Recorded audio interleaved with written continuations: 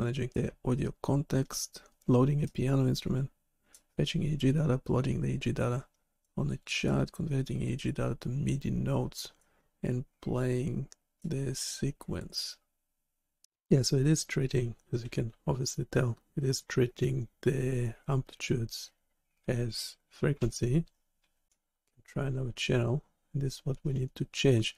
Just wondering if we should leave this as an option, as a amplitude modulation music option. I mean, first because it's already there and it kind of works generating music kind of based on the amplitude of the signal. This is another channel.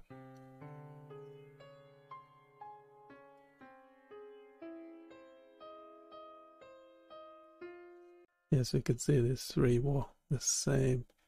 Just kind of works, it does something, not very useful. Also expect the seizures in the middle of this file as well. I have seizures, so we'll have much higher variability. But try clicking on that without it generating multiple times.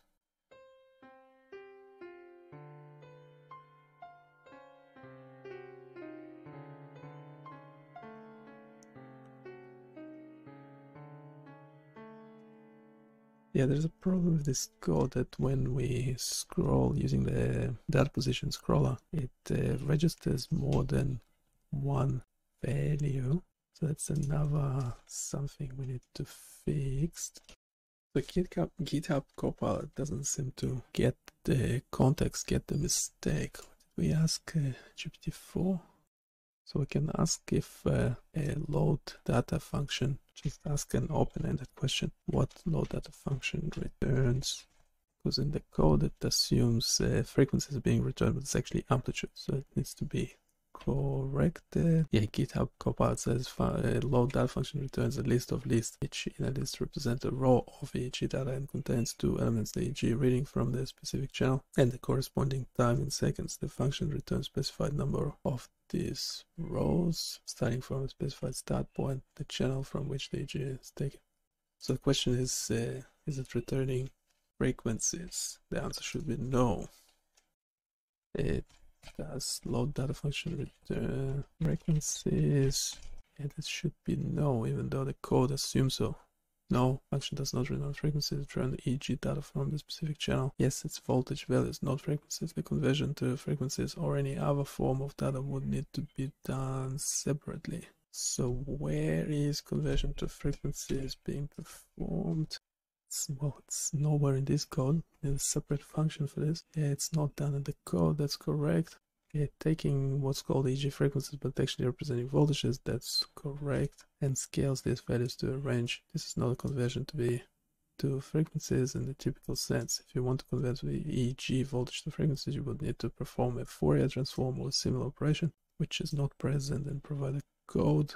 Please note that the conversion from voltages to frequencies in EEG data is complex process, blah blah. Yeah, of course it is. We still need to do it. So instead of this prompt here, where it's obviously just suggesting to correct the names, I want to actually update the code to perform conversion to frequencies. So far I didn't have much luck with GitHub Copilot. That's probably because I don't know how to use it. It's geared towards more experienced programmers. Right, so it's writing some convert to frequency FFT. I assume it's using to know what's the difference between RFFT to FFT. Might go with GPT-4 suggestion. I mean, GitHub Copilot meant to use GPT-4 anyway, but for some reason it gives you different functions. Can I at this stage I trust the OpenAI interface to some larger extent? We need to get this correctly, so might as well. It's finding one dominant frequency for the whole segment, is it? I have to check. No, it's doing frequencies. So what's the segment size? Where is segment coming from? There's a question for amplitude between delta, bit theta, up to 40 Hertz. You want to match nodes. Yeah, I do want to match nodes eventually. Well, we'll start with some sort of linear interpolation, but eventually. So yeah, at the moment the template just does basic amplitude to frequency conversion. So the higher the amplitude is, the higher frequency note. But now we're turning it into frequency, an actual frequency conversion. So at the moment it just does.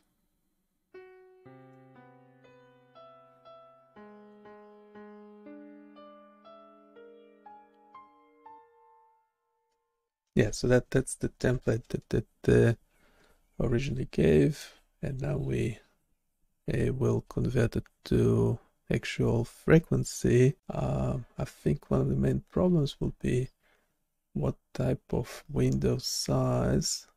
So the EEG data should be the data displayed on the chart. Currently it's only the 16 data points. Default is 100. This data is very long, so there's no shortage of data. Also, this data sampling rate is 400. So I don't know if how to use that information when converting to music. Any suggestions are welcome. So eventually this tool, the idea of it is to have, so you could scroll through pre-recorded EEG, choose your channel's window size, and then potentially additional controls will be selecting your segment size. So essentially, or just have it fixed. So for example, each window will be divided into whatever 10, and then have 20 or 30 as your minimum window size. So for every 30 data points, you'll be getting half the notes, the musical notes. Or yeah, you need at least, how many do you need to calculate FFT? Minimum of, well, I would say probably like 10 or something. So yeah, if we're going by default, so for every 100 data points, we should generate about not more than 10 musical notes. Essentially, when you load the page, reload the page, default goes to channel 0, 100 data points, 0 position in the file. There are seizures later, so will it start playing? No. Yeah, there's a now buggy thing that if I actually use the data position scroller, it registers it as if I clicked twice or more than once.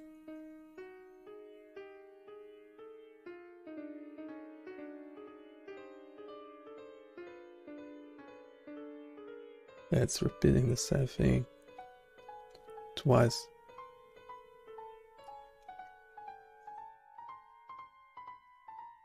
Which you could do possibly with a different musical instrument or something. So the other thing, that other channels could then be different musical instruments. So you'll need 16 of them in this case.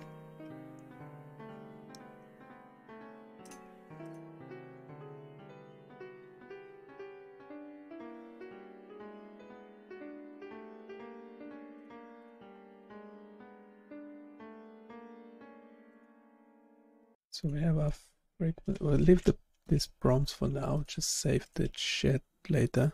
So any suggestions of how to do it are more than welcome. Essentially, we want to hear what seizures sound like. And yes, it's highly biased because you can essentially make them sound anything you like. So we're adding this, so we already have NumPy as NP. So we have this dominant frequency. Question is, where's this segment coming from? Because we don't have it in the code. So we should have all our functions at the bottom. We already have NumPy as NP loaded. This segment coming from segment. But just taking the EEG data. Don't quite get it. So now in convert EEG, it won't work well. Convert EEG, have EEG data. Right, so this is EEG voltages, not EEG frequencies. Then we have this bit. Let's double check, triple check. EEG frequencies. This is the sampling rate. It should be 400. It's actually like 399.9 or something, but yeah, rounded up. It should be fine. Then we have MIDI numbers, yeah, using EEG frequencies, and we're returning conversion successful MIDI numbers. Yeah, should this be global? Should this be a global variable? Let's make this global. Right, convert to EEG. It's global. What else?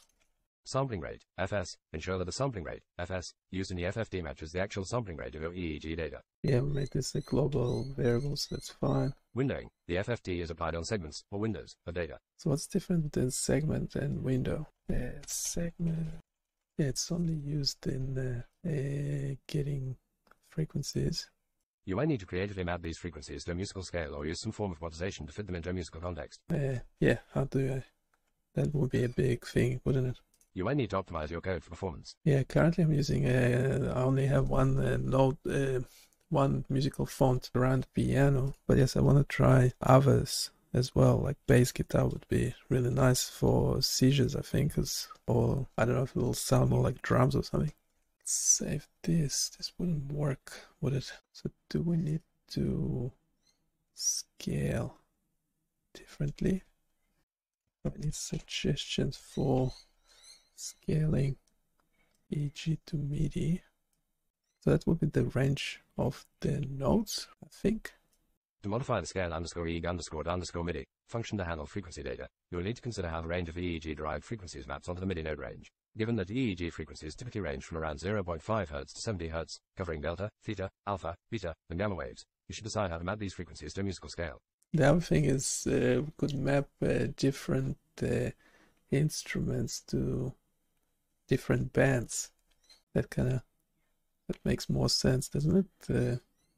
A common method is to scale the frequencies logarithmically to match the way musical pitch is perceived. Here's an example of how you can modify the scale _EEG MIDI function to handle frequency data. Right, so that's the frequency to number conversion. Yeah, frequency below 0, yeah, obviously. Otherwise, yeah, we're already doing that. A logarithmic scale. Now with scaling, it's the scale function. Yeah, so returning median numbers, that's okay. A common method is to scale the frequencies logarithmically to match the way musical pitch is perceived. Frequency _MIDI number converts a frequency value to a MIDI number based on the formula for calculating the pitch of a musical note. MIDI note 69 is standard A4, 440 Hz, and each increase by 1 represents a semitone up. Scale _EEG MIDI, EEG frequencies, converts each EEG frequency to a MIDI number using frequency _MIDI number. It also clamps the MIDI numbers to a valid range, 21 to 108 for a standard piano. This approach assumes a direct mapping from frequency to pitch. However, EEG data's musical translation might not be straightforward due to the non-musical nature of EEG frequencies. You may need to experiment with different mappings or scales to achieve a musically coherent result. Additionally, consider the implications of mapping very low or very high frequencies, as they might fall outside the range of human hearing or the range of MIDI notes. Yes, we need some sort of, for the last point there, we need some sort of range calibration. We have this function twice now. That's where it's being used. Comment this out. Let's test this, see what we get.